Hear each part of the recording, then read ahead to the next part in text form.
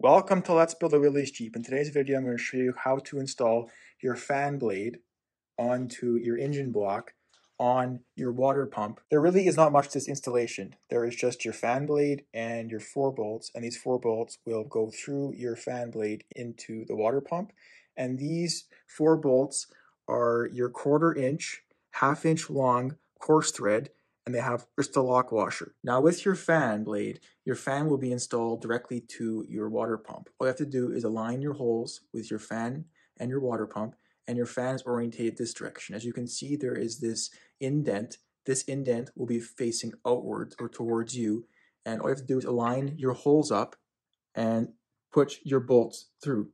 Now with your fan blade aligned with the holes on your water pump, we can now install our 4 bolts. The 4 bolts each have a lock washer, and we'll just hand tight the bolts until we get all the holes lined up. Once you have all your bolts loosely put on, now I'll go over with your ratchet here, and we'll just hand tighten them for now, and we'll tighten them in a star-like pattern so we put even pressure on our fan.